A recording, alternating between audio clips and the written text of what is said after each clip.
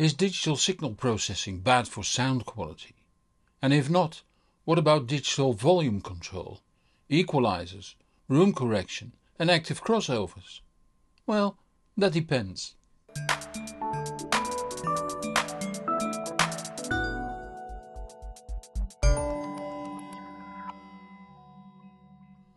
This video could have been short by giving the answer that it all depends.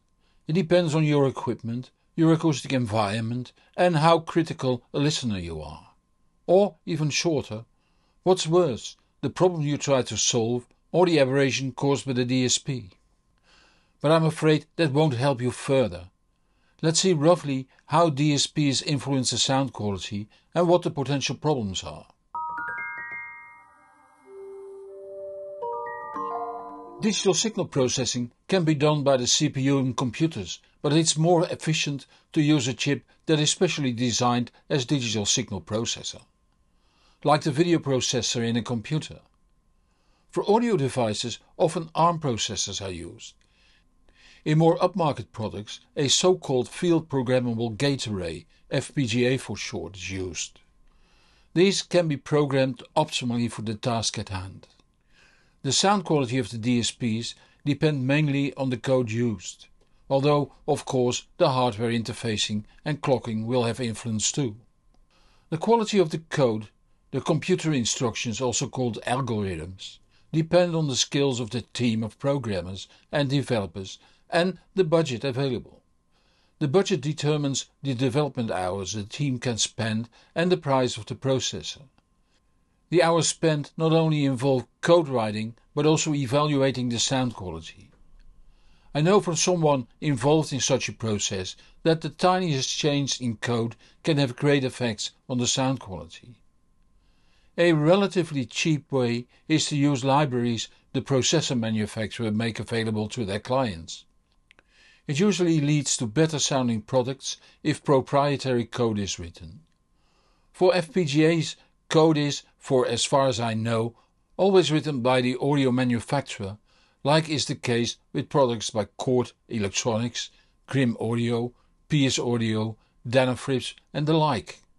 Therefore, the sound character will differ per manufacturer and even per product. I know that Rob Watts, who does the code for the Chord DACs, deliberately choose a different sound character for Chord's lower end DACs than for the Chord Dave to match customers' expectations in each class. Simply put, a DSP is used to change the audio, like analog volume control, tone control, a dynamics processor and an electronics crossover does. One difference might be that in a DSP it doesn't matter if you filter 0.1 dB or 12 dBs, the moment you filter there is a sound quality loss. Whether that's audible depends on the quality of the algorithms used, the quality of your playback system and your ears. In my setup 3, DSP losses are hard to hear, if at all. Even in my setup 2, losses are often difficult to hear. In my pre-air acoustic setup 1, sound quality loss was already better audible, and in my current setup 1 it is very clear. It's especially time smearing that I hear. That causes sibilance problems, reduced transient behavior, poorer stereo image and resolution reduction. As a result, our auditory system has difficulty to interpret the spatial information of the recording. This leads to a poor discrimination between the reproduced music and the acoustics of the room. The loudspeaker's locations, inaudible in optimal stereo setups, will easily be heard. The brain cannot distinguish the recording from the listening room. The same phenomenon I hear in, for instance, amplifiers. The better they are, the less they suffer from this.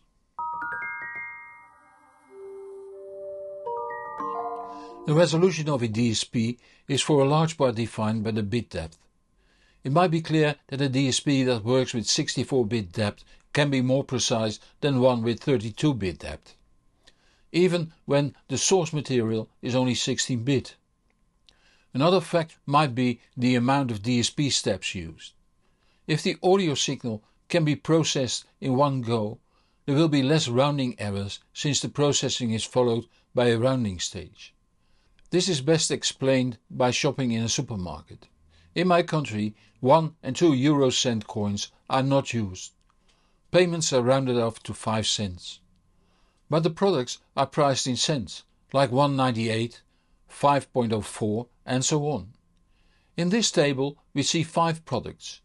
In the actual price column the actual prices are added and when needed rounded to 5 cents at the pay desk.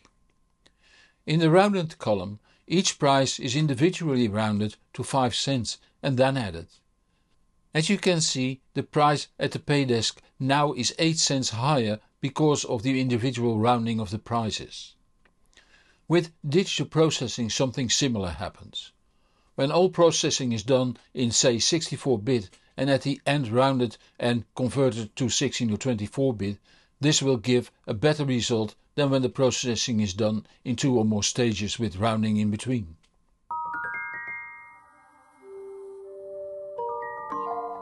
And then there is dithering. This is used when the bit depth needs to be reduced. Since most modern DSPs work at a higher bit depth than the 16 to 24 bits used by you and me, dithering will always take place after the digital processing.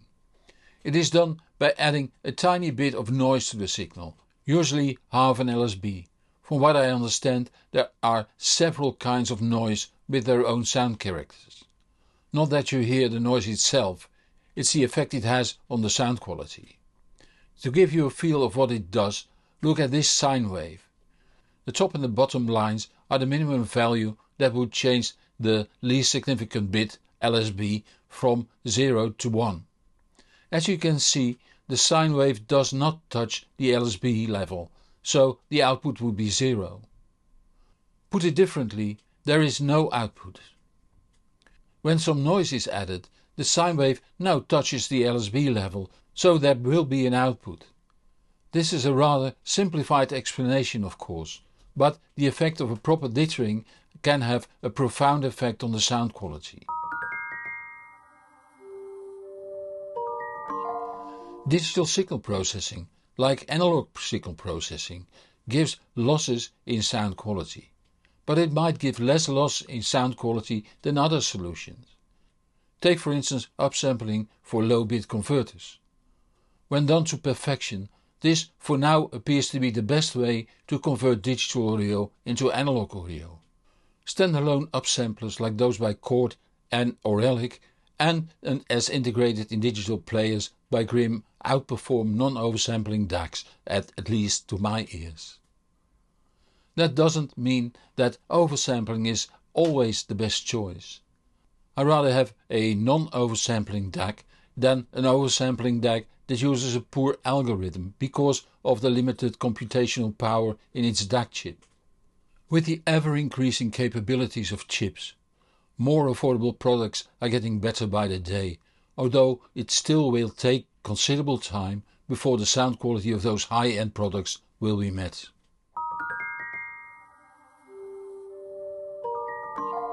If an equalizer is needed in a stereo, you're choosing for compromise. A well-chosen stereo, carefully placed in a normal room, should not need equalizing. See my video about loudspeaker placement. Especially when sound character is in play, I'm almost sure you combine equipment that doesn't go together too well. If it is acoustics that is the problem, keep watching. I'll discuss room correction further on. Any form of equalizing will cause unwanted phase behavior, leading to time smearing and thus should be avoided. A special form of equalizer is the active crossover. It is essentially a number of equalizers optimized for this function. It is used to bypass the passive crossover in loudspeakers. If you are willing to invest enormous amounts of time and money, or if you are educated in this field, using an active crossover can lead to very good results. But it's not easy.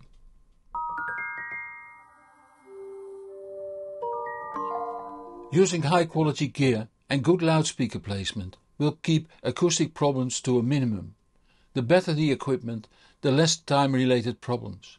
This makes that our auditory system, our hearing, can easier distinguish between the sound coming from the stereo and the sound of your room.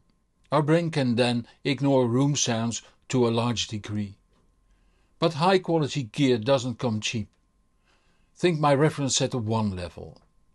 Using a room correction system here would reduce the sound quality due to aberrations introduced by the digital signal processing.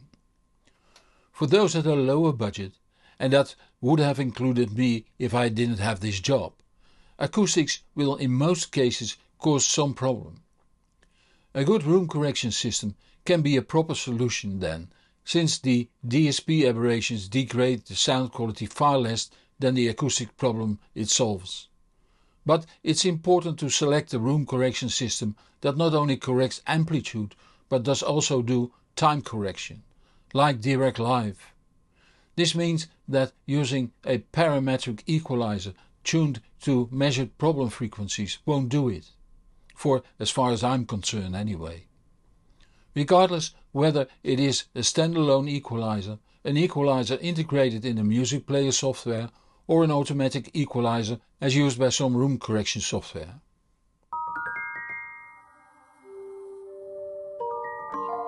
I never use equalizers in my stereos, not even in the €1100 Setup 3.